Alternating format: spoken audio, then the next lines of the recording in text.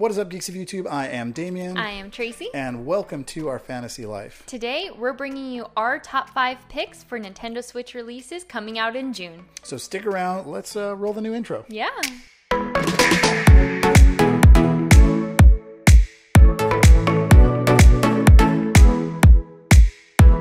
So, this video, we have our top 5 Switch games that we think you're probably going to want to buy.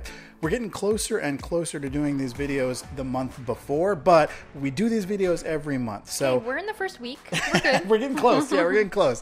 Pretty soon we're going to be doing them the week before. But for now, all of the games that we have to talk about this month actually do release either this week or beyond. So there's still some time to kind of get those pre-orders in if you need to. But if you're new here, hit that subscribe button. Hit that notify bell. And stick around because we love hearing from you guys in the comments and we love that you guys are here checking out our videos.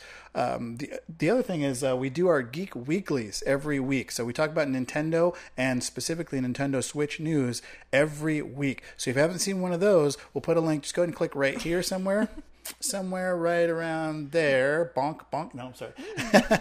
And you can see one of our Geek Weekly videos. We'll have a link to the playlist up there and everything. So let's jump right into the games. Did you want to kick it off this week? Yeah, sure. Nice. Okay. So the first game up this week is going to be called Hue, and I'm really interested in this one. So it's very unique. So it's brought to you by Curve Digital. Hue is an award-winning puzzle platformer from Fiddlesticks and is being brought to Nintendo Switch by Curve Digital. Hue won awards for its innovative, color-based gameplay, which completely changes how you interact with the environment. In Hue, you explore a dangerous land of gray, seeking out colored fragments as you quest to find your missing mother. When an obstacle in the world matches the color of the background, it vanishes or appears, creating an exciting new way to platform. Hue features 30 original music tracks composed specifically for the game, gorgeously rendered artwork, and a unique color blind mode that uses symbols instead of colors to make the game available to a much wider audience. Yeah, Hue looks awesome. I haven't played it, but I saw the videos online. I've seen some reviews of it. I've seen some gameplay footage. Now, Hue, this is the first one I think we're starting out with that isn't a Nintendo exclusive, a Switch exclusive. So Hue was originally released on, I think, Steam and PS4 back in, what was that, back in June? No. A couple of years ago, I think. I think so. Yeah. I wanted to look that up, but I know that it's been released on other platforms and it got rave reviews. Now, the unique color matching mechanic was, I think, the thing that a lot of people really liked because it is sort of a traditional platformer. But when you introduce that color switching mechanic, it just changes the entire gameplay. It's really, really fun to watch. It's so visual. Yeah. Are you going to be picking this one up? Yes, definitely. Nice. All right. So this is the one that came onto my radar first, and I shared it with you, and it looks very interesting. I love the aspect that it's something different that we haven't seen before. So it's very creative in that way. Yeah. Yeah, really, really cool. So that is Hue coming to the Nintendo Switch on June 6th. Next up, we have Bloodstained: Ritual of the Night, a game that I'm really excited about. Bloodstained: Ritual of the Night is a gothic horror action side-scroller set in 18th century England. The game was originally brought to life by Koji Igarashi, who was the lead producer on the Castlevania series, starting with Castlevania Chronicles back in 1999. The Kickstarter campaign for Bloodstained raised over $5.5 million, proving that Metroidvania-style games are here to stay. You play as Miriam, an orphan scarred by an alchemist's curse, which is slowly crystallizing her body. To save both herself and humanity, Miriam must fight through a demon-infested castle and defeat the summoner Gebel. Bloodstained lets you collect, craft, and unlock a vast array of weapons and equipment, and gather loot to defeat the endless bosses of hell that await within the castle. Miriam can also wield spells and magical powers, and equip special items to change her appearance and abilities. While the game is led by Miriam, Ritual of the Night will receive a second playable character shortly after launch. Anyone who has played Bloodstained: Curse of the Moon will recognize this character. Zangetsu, the Demon Hunter, will be available as a free post-launch character and is voiced by David Hayter. Zangetsu uses magical talismans to set himself apart from Miriam's gameplay. Look for Bloodstained: Ritual of the Night on Nintendo Switch, June 18th.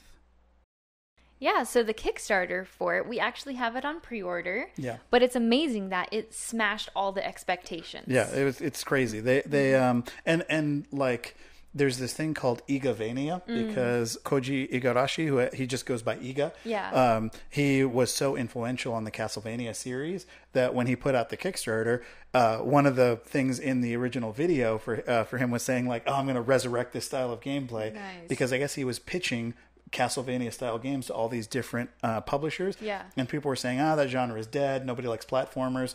So he was sort of vindicated by how much interest there was in this game. So yeah, really, really cool. That's amazing. I kind of wish I'd gotten in on the Kickstarter because it featured artwork from Yoshitaka Amano. Aww. You could get yourself painted into the game, like some of the paintings in the background are players and stuff. Yeah, so yeah, really cool there. But yeah, so that is Bloodstained Ritual of the Night. We will definitely be having some gameplay videos on our channel of Bloodstained, along with Marvel Ultimate Alliance 3 coming up here pretty soon. So look for those in the future. Next up is one I'm really looking forward to. So it's kind of a crossover here.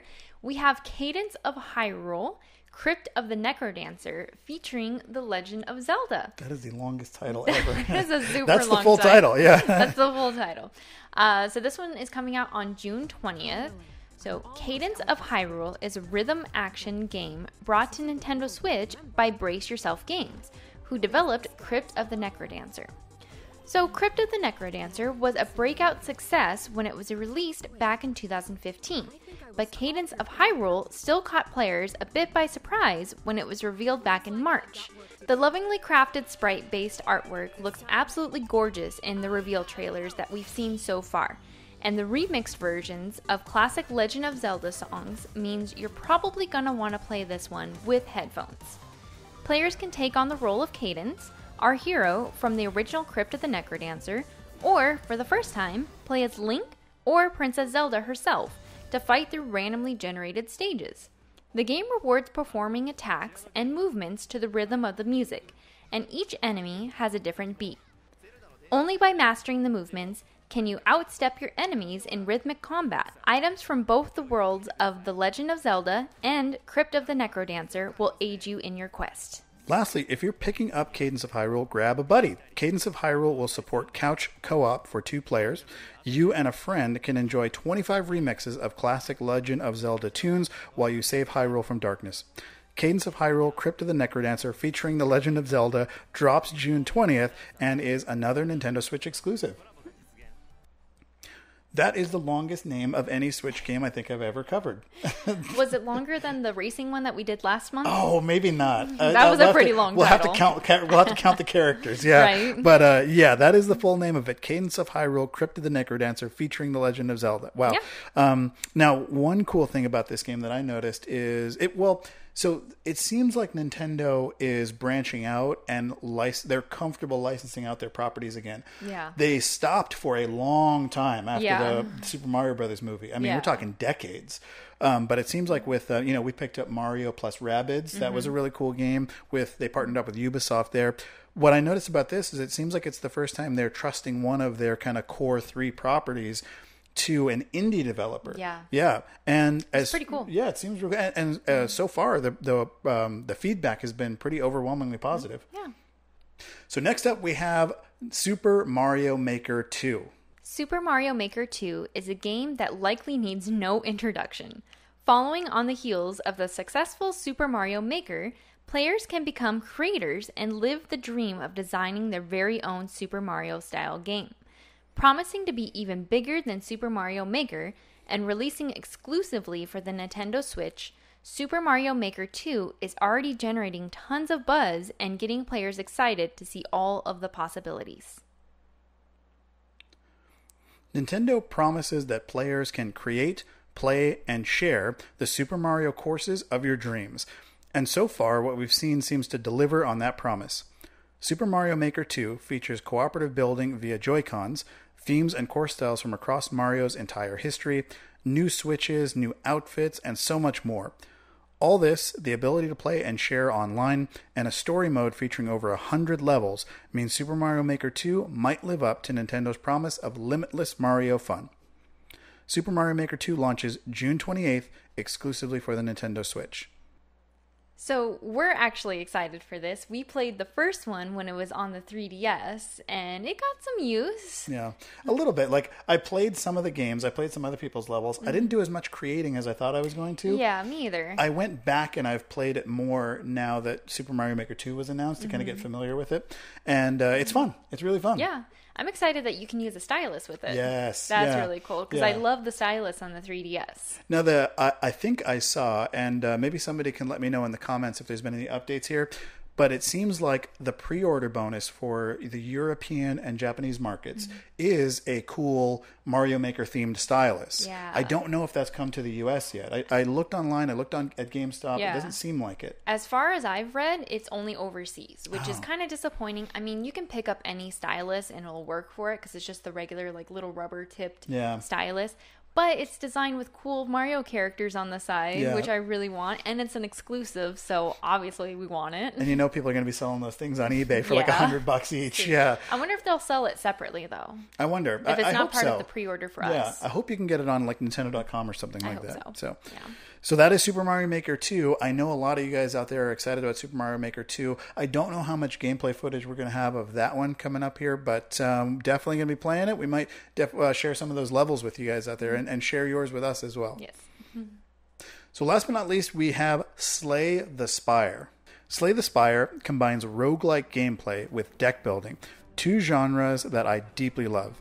Developed by Megacrit, Slay the Spire has gotten overwhelmingly positive reviews for its take on the roguelike genre, even becoming the number 2 selling game on Steam during its release week. Slay the Spire lets you select from 3 characters, the Ironclad, the Silent, or the Defect, and battle through the Spire using their cards and player abilities to overcome enemies.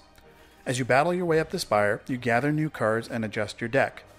Unlike most other roguelikes, there's very little progress made after each run, and your character doesn't gain levels or get stronger. The fun is in learning the cards and gaining more and more skill with the various options as they become available. A full clear of the Spire can take as little as an hour, meaning replayability is high, and going for those perfect runs can be a fun challenge. Slay the Spire has gotten lots of positive press, and its pick-up-and-play style of gameplay should make it an awesome addition to any Switch library. Originally released on desktop and PlayStation 4, Slay the Spire comes to the Nintendo Switch on June 6th. So we kind of talked about this in the pre-show, but this is one that I think I'm a little more excited by than you are. Yeah. Well, first of all, I like roguelike games. You love card games. I like card games and I like roguelike games. And I'm never really sure why I like roguelikes because I also like games where you make a lot of clear progress. And roguelike games, you don't really tend to make a lot of clear progress. It's more you just kind of go until you die and then you start over kind of thing. Right. But I loved Faster Than Light, which was kind of a roguelike space game. But yeah, I love roguelike games. And then you're right, I love card games. Obviously playing Magic the Gathering. I'm playing Magic the Gathering Arena online right now. We play DC Deck Builder a lot. So I do like the card. This is kind of like two great tastes that taste great together for me. You did like that one that we picked up, Amarillo, right? Armello. Armello. That's what it was. Yeah. That one was really good. But that was less a card game, more like kind of a tabletop game. No, I guess it was kind of a card based. Card game. Yeah, it did have a little bit of card game to it. Yeah, Armello is good. I like board games. Yeah. But I like the power of digital with an analog board game, especially for games that we play like Pathfinder or what was the other one? Tokaido. Yeah. We played a lot of, where I like that the computer can kind of manage the little fiddliness of it. Yeah. And then you can just play the game kind of the way it was meant to be played. So your favorite Kingdom Hearts was Chain of Memories? I liked Chain of Memories. I did not. I liked that one. Was that the card one? Yeah. Yeah, I liked that one, I think. Yeah, really cool. Well, you can play that on our next playthrough. Nice. So those are the 5 Switch games we think you're probably going to want to buy this month. What was your favorite? Are you going to be picking up Super Mario Maker? Does that kind of eclipse everything else on the list? Let us know in the comments which of these 5 games you're going to be picking up first. So if you liked what you saw here, make sure to tag that like button. Hit that subscribe button. And hit that notify bell so that you know when great videos like this go live. And get at us in the comments. We love seeing those little comments pop up throughout the day. That really keeps us excited for that next video. So until next time, I have been Damien. And Tracy. And this has been our fantasy life. We will see you in the next video. Thanks, guys. Bye. Bum, bum, bum, bum, bum, bum, bum, bum. Subscribe. Click right here.